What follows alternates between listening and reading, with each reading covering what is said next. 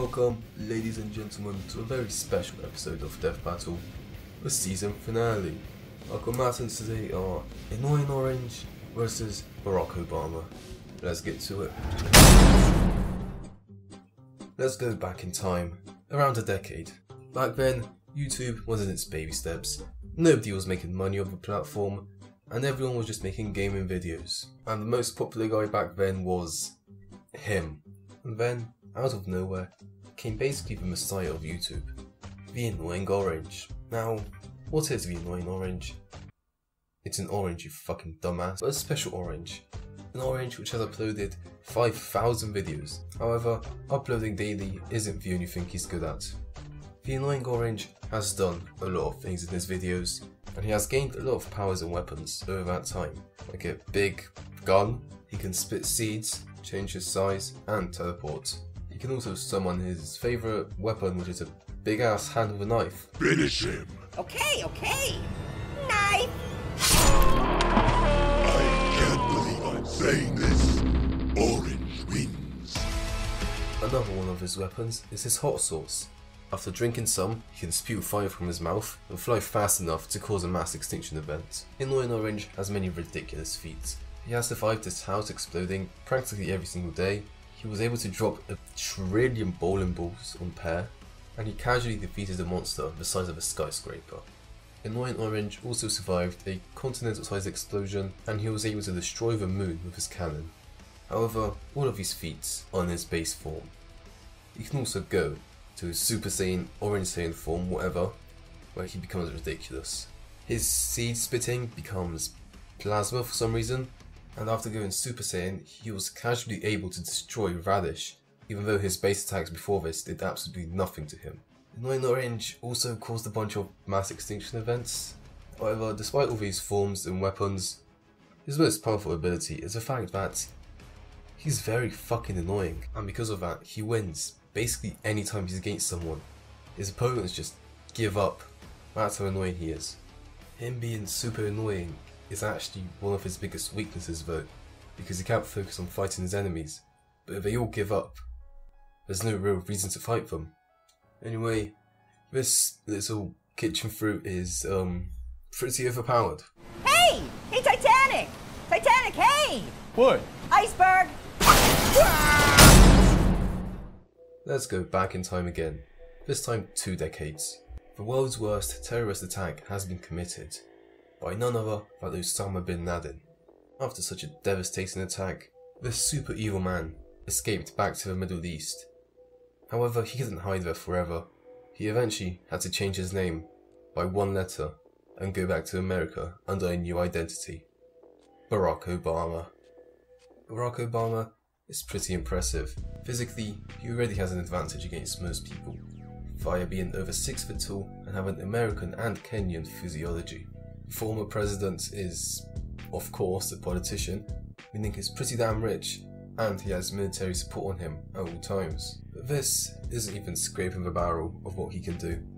First up, Obama is not a human, he's a humanoid reptilian, a 4th dimensional alien whose goal is to gain the trust of humanity and then manipulate them into taking over the world. Being a lizard man comes with a lot of advantages, like the fact he can regenerate limbs, camouflage himself, extend his tongue, and have a venomous bite. Him being a reptilian also gives him mind control. His mind control spreads over the entire world as long as he gets the trust of enough people. This plan of course failed, but he can still mind control individuals. He can also mind control people indirectly without even having to look at them. There are multiple methods he does this. The most common one right now is the COVID-19 vaccine, which implants a microchip in your brain and makes you a mindless zombie slave to Bill Gates.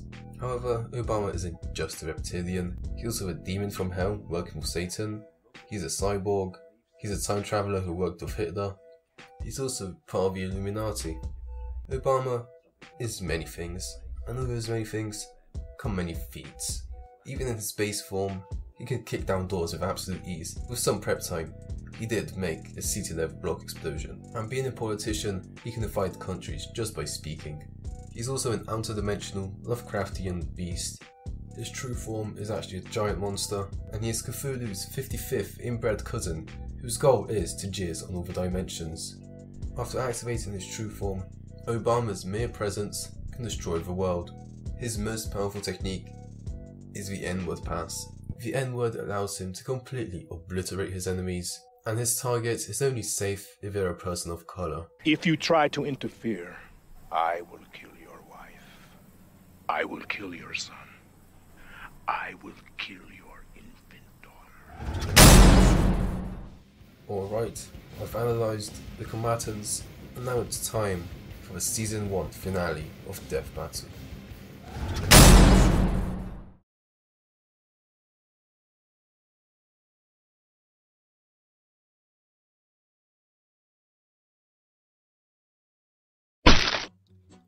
Hello. This is your former President Barack Obama. Broccoli? Huh, you're one weird looking vegetable.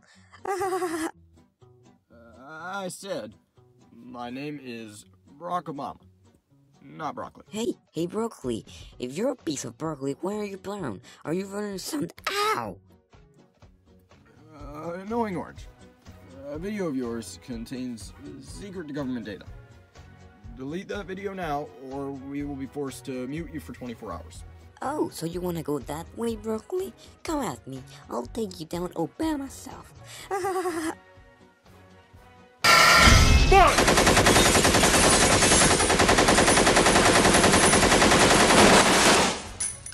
Target is dangerous and resisting.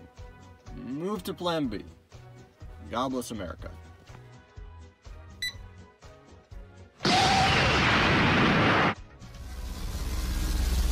Huh?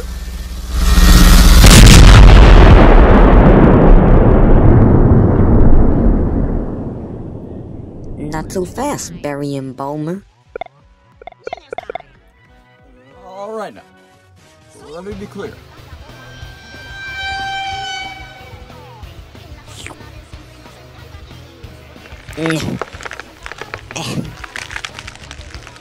There it is! I knew it would come in handy.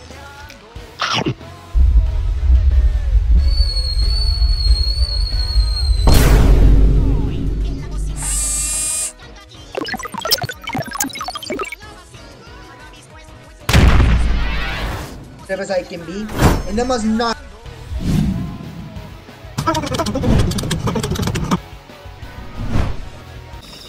Your mom is so fat. She's bigger than Argentina.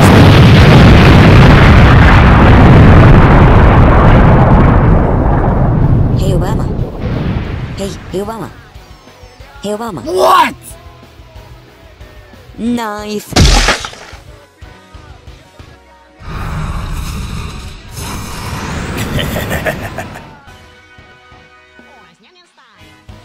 Behold, my true form.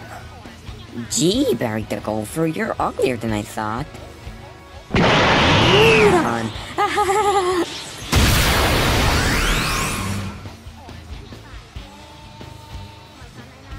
Alright.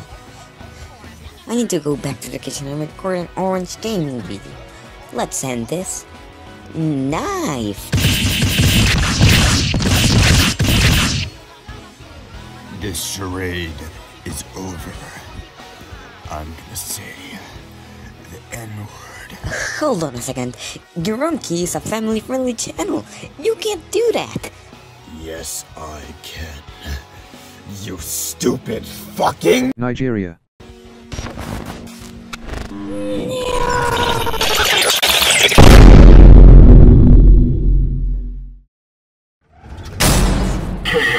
What an amazing battle that was. Annoying Orange was a ferocious opponent. He had tons of different techniques and could keep Obama on his toes. However, Obama just has so much bullshit that Annoying Orange really couldn't stand a chance.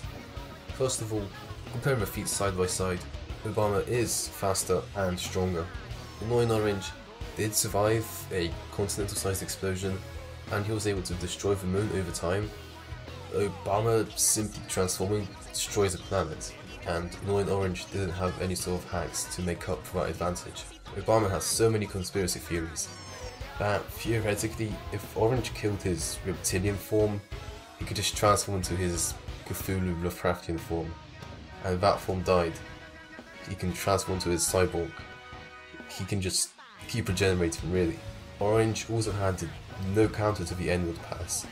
He may be orange, but so is Donald Trump, and Donald Trump is considered white, meaning Annoying Orange could be affected by the N-word pass, and once he gets hit with that, he gets completely removed from existence.